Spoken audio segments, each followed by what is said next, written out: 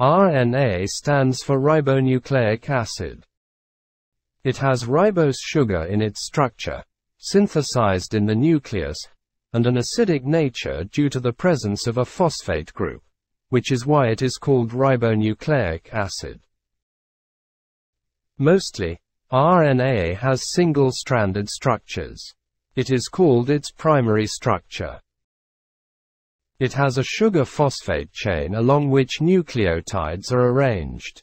It has 4 nucleotide bases: adenine, cytosine, guanine, and uracil. RNA has 3 main types: messenger RNA, ribosomal RNA, and transfer RNA. All these types of RNA are involved in gene expression. Messenger RNA is synthesized in the nucleus from DNA during transcription. As its name suggests, it receives some message from the nucleus. After formation, it travels from the nucleus to the cytoplasm, where it is translated into protein. Next, ribosomal RNA is synthesized in the nucleus, but is mostly found in the cytoplasm, in ribosomes.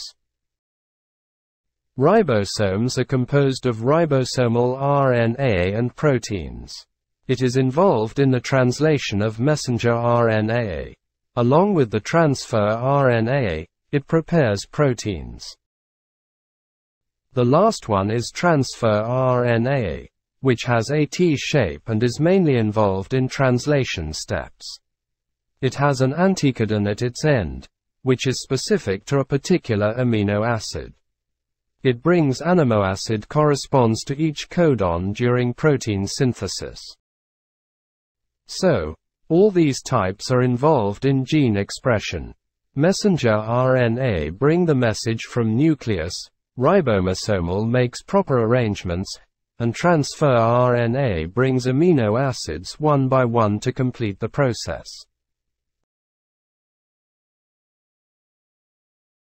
Don't forget to subscribe for more informative videos and click the bell icon for the most recent ones.